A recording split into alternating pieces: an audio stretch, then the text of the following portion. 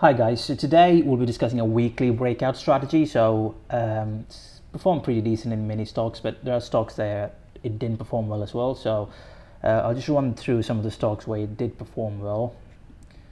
Amazon, HD,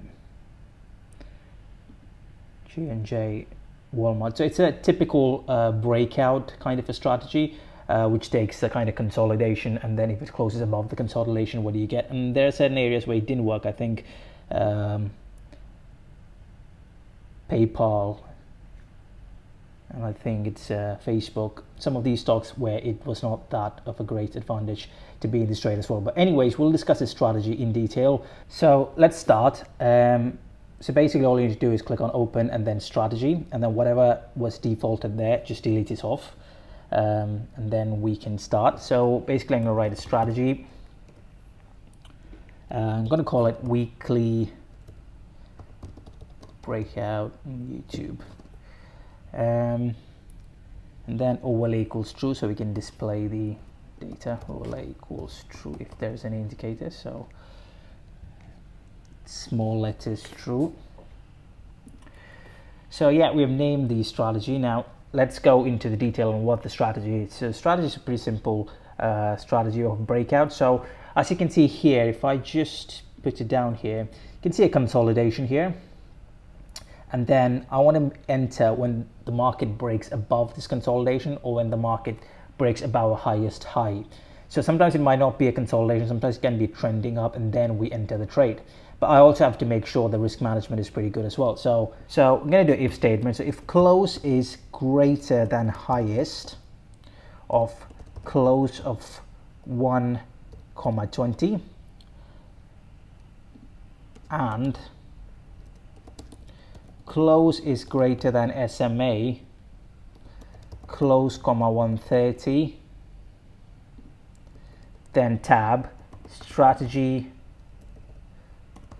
dot entry long strategy dot long. So to go into the details of this one, so basically we've got the close, and then we're checking this highest function. So the highest, what it does is, so before that I haven't declared the version, so I just need to declare the version. So here it'll be version equals 4. Make sure there's @ in there. So now you've got the highest indicator has come up now. So basically what it does is it takes the close. Now why am I using the close? That's the number one question. So close is like a confirmation for many of the breakouts, or anything really. So when let's say $100 is like the a stock price. So when the market crosses the $100, it's not like a big deal because the market just crossed the $100. But on the other hand, if it closes today or last week above the $100, it's like a confirmation that the market has broken the $100 resistance. So that can be said both for support or resistance, or any other psychological value like 100 or 200 or $1,000 value. So close kind of gives confirmation. So rather than looking at the high and low, which most of the people normally look, I like to see the close because that gives me a confirmation. So what this highest thing takes is that it takes all the highest values of the close of the previous day. So most people will just do high of one. So me, on the other hand, what I'm doing is I'm taking the close of the past 20 weeks. So make sure this is on a weekly chart, so because our strategy is on a weekly time frame. So it takes the value of the past 20 days and see whether yesterday it closed higher than that 20 days. So we're using close of 1 because if I use close here, what happens is that it checks the current day, and sometimes the current day might be the high close. So in that case, we won't get the signals. So we have to make sure that the close is greater than the highest of close of 1,20. So I'm just going to randomly go through some of the other stocks as well, so you can just get an example here. So it's the closing when we close the position will be we'll see in a bit. So basically it goes long here, close here, long here. So this is a very good example of consolidation break, I think. So here the market has closed higher, and then we enter here in the long, and we just kept on with this position, and it closed that position there. So what's our exit signal? So our exit signal, before we come to the exit signal, I want to talk about the number 20 and 130. So the 20 and 130 are optimized values. So basically what optimization is basically I change the numbers from a plethora of numbers. It could be 0, 1, 2, 3, 4, 5, 10, 15, doesn't matter, and I see which is the best one that gives me the best reward for the strategy. Not only the best reward, but also the risk as well, the best drawdown. So one of the things I use, which I teach in the course as well, is the CAR to drawdown ratio. So the cumulative annual return with respect to drawdown. So that ratio should be pretty good. So that gives us how much reward I'm getting for the amount of risk that I'm taking. So that will be on one stock, but I have to optimize it for a multitude of stocks, over thousands of stocks over the past 25 odd years. So that's called portfolio backtesting. So once that backtest is clear and that optimization is clear, then I do a forward testing. So forward testing is basically you test over past 10 years, and then let's say from 2000 to 2010, I backtest and I optimize for 2000 to 2010, and then I run that result on 2010 to 2020. That's called forward testing. So YouTube does that as well. So for example, you watch a lot of videos, so YouTube gets an idea what kind of videos it watches, and then YouTube will recommend you a certain amount of videos, and then it sees whether it works or not. So that's basically forward testing. Some people call it walk forward analysis. Some people call it testing data to training data. So the optimization values data is called the testing data, and the training data, and the new values, new data, is called the testing data. So once the optimization, back testing, and forward testing is done, then we do the Monte Carlo simulation as well, which is basically randomization of trades. All of this is taught in our course, so people who have done this course know it thoroughly, how the process of finding these values and double checking these values is. So there are better values than 20 and 130, but obviously I'm not going to let it out, so you have to find it out yourself by doing all these tests. So we're done with the entry signal. Now the exit is basically a pretty simple stop loss and take profit. So unlike the typical stop loss and take profit of 2:1 and 3:1, I'm going to go a bit aggressive. So before that, I'm just going to write the codes of the stop loss. So it's strategy dot position underscore average price asterisk 1 minus stop loss. So I'm just going to give stop loss and take profit here. The values I'll give it later. So for people, I'm not going to go detail into what the code and the description is, because we've actually done this many times. But if you actually want to know about it, you can visit our channel. There's create stop loss and take profit. There's also trailing stop loss code as well. So if you guys want to know about that, creating stop loss and trading stop loss, you can actually get the codes from here. But many of the strategies, whether the RSI strategy or I think the ADX strategy also we did was basically stop loss, take profit. So I'm not going to go detail into explaining how we came across this code. Then I'm just going to copy this.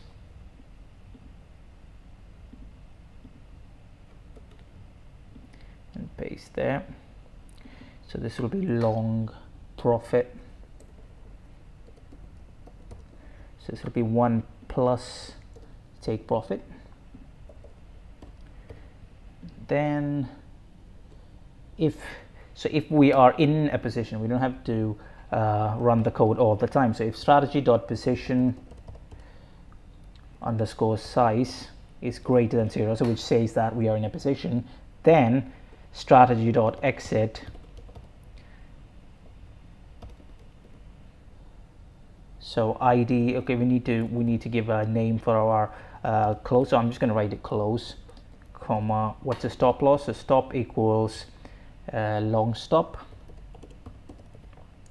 and then limit equals long profit. So hopefully all the codes are done. So long stop will take the you know, the values of the stop loss and take profit. So stop loss and take profit this time will be pretty simple. So this is like a percentage value, so that's why we're doing 1 minus SL and 1 plus TP. So the stop loss will be 0.10, which is like 10%. Now take profit, I'm going to go very aggressive here because I want this to be like something that I hold on for a substantial period of time. That's why I'm using a weekly strategy, and I want it to run, I want my profits to run, I want it to run like a trend following kind of a momentum kind of a strategy. That's the whole idea of why we're using this strategy really. So it'll be 0.40, so we're basically using a 4:1 strategy. So hopefully we don't have any errors. So regardless, I'm going to save this. Just going through roughly everything is perfect. Gonna remove the previous one, and then I'm gonna add this to the chart. Okay, so here we go. So we have got the results here. Now you see these percentage numbers. So that percentage numbers is not correct, and there's a reason why that percentage numbers is not correct, because this percentage numbers is created or compared to $100,000 initial capital. So let's say, for instance, you buy a stock for $50 and you get out at $100. So you're basically making, you know, $50 profit. Or if you're getting in at $100 and getting out at $200, you're making $100 profit. But what happens with TradingView is that TradingView compares this $100 to 100,000. So that's basically 0.001%. So every trade they add will be just 0.001%. So that gives us a messy value. Not only the value in the net profit, the dangerous value is the maximum drawdown, which is our risk metric. These values doesn't change. So we need to change this to 100% equity, and then we will get actual value. So don't care about the dollar values, always look at the percentage number. So even if it's 100,000 or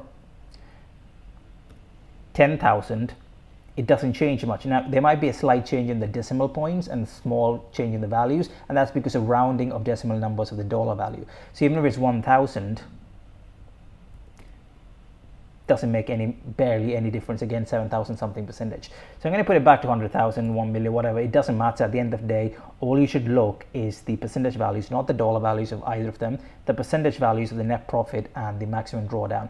So let's go deep into the list of trades here. So because we're given a 4:1 percentage, so let's see if that has worked. So here we've got a 40%, 10%, 40%, 40.01%. So that's basically slippage because of gap days and stuff. So if the market opens as a gap, you basically can lose money if you're exiting on the stop loss situation or on a take profit situation.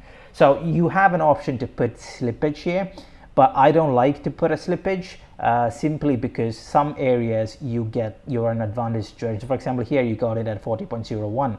So that 40.01 cancels out the 10.01, and sometimes it can be bigger amount as well. So for Microsoft, okay, here for instance is minus 11.